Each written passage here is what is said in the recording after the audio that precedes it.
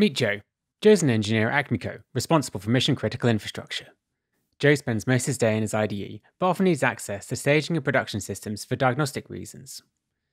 Joe's command line environment is now configured automatically with expiring certificates for SSH, kubectl, pSQL, and other tools he uses to access computing environments. Joe is using pgadmin to run a report for the BizDev team, but he noticed a query looks a little slow. Joe logs into Teleport to get the credentials to run today's report. He has to investigate further. He double-checks the query he ran to make sure things look right.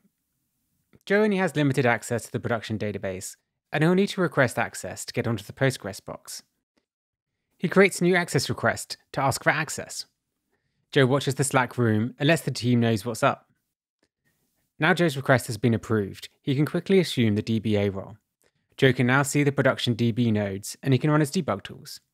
Joe SSHs into one of the nodes, and he can run netstat to make sure all services are able to connect to the DB. Things don't look quite right, but Joe isn't sure what's happening. It's time to get a second pair of eyes. Joe pings Evan to see if he can join his session.